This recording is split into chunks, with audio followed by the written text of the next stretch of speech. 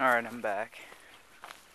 And, again, Christmas Day, 2008. I got the Cub 100 over here. You can kind of sort of see the 100, but whatever.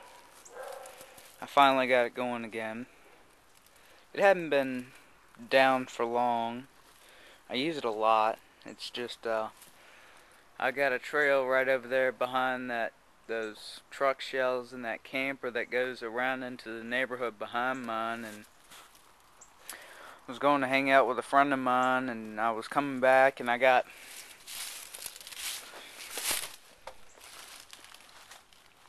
just a little bit behind that brush pile, and it just quit. So I was like, okay, whatever.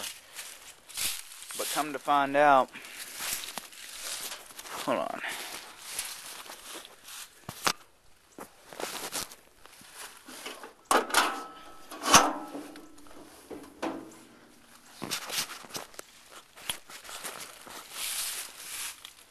The battery terminal had broken off.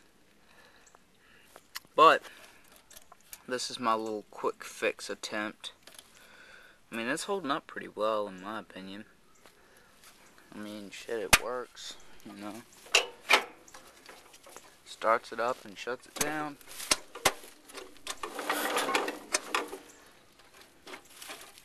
Or it did.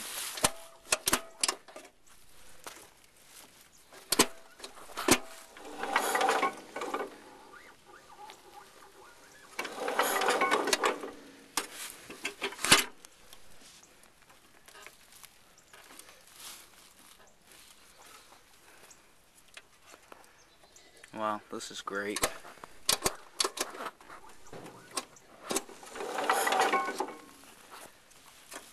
Yeah, of course, right as I go to take a video, but it doesn't want to work. Oh well, I got it out of the middle of the yard, which is where I somehow managed to drive it up to. And yeah, 10 horse Kohler K241. And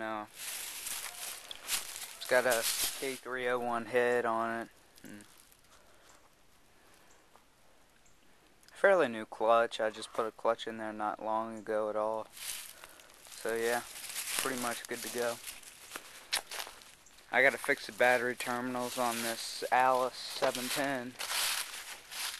I don't know why, but I'm having a lot of problems with battery terminals and shit breaking off, you know. 520, yes. I don't know how I could have almost forgotten this. It had been having electrical problems for like 6 months. Toro wheel horse 520 hydro, 20 horse Onan twin, hydrostatic drive and lift. Sweet. Plus it's got the monster deck. See, I can't even fit the whole thing in one shot. Oh, there we go. Yeah. So we also got a blade for it. No, you can't see it. But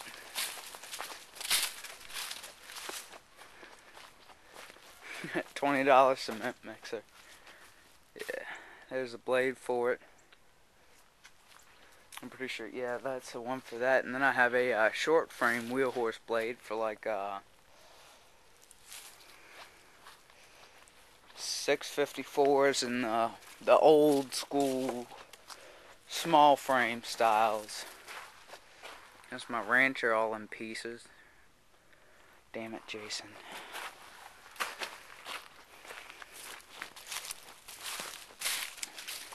The Screamer. She ain't doing so good. I had to take the carburetor off to finish up a deal I had going with a friend of mine. And actually, it doesn't look bad in there. I figured it'd be coated with rust and stuff by now.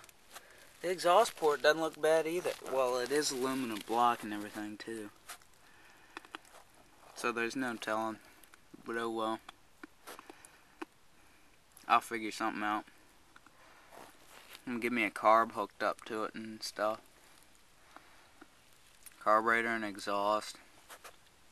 I might have an engine pulley for it, which I don't really feel like digging out leaves just to show you there's an engine shaft with no pulley on it.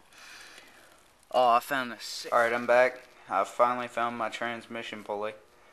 And I just set my cell phone next to it for size comparison compared to the old style pulleys that are like from that center point out to like there. Yeah. Set screw. It's keyed slot. It's gonna be sick. And it's actually the same pulley, well, not the exact same pulley, but the same size and style pulley that my buddy Mark, or Don Vito 999 he used on his Ford before the transmission so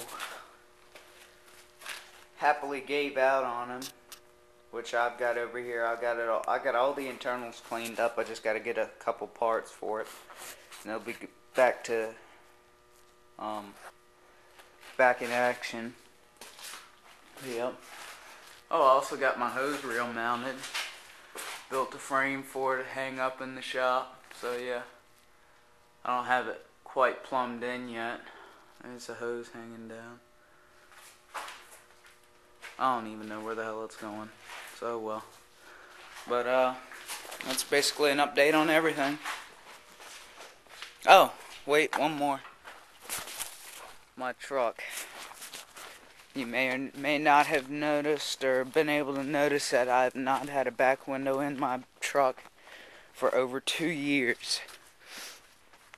Until last Saturday night. I want to thank my buddy David. He's my neighbor's boyfriend. He came over and gave me a hand at like 9 o'clock at night. All we had was one utility light beaming down on it, but we finally got it in. Watertight seal. Thanks, David. And I think that's about it. Simplicity tank, the gas tank split, so oh well. And take care. Merry Christmas, YouTube. Later.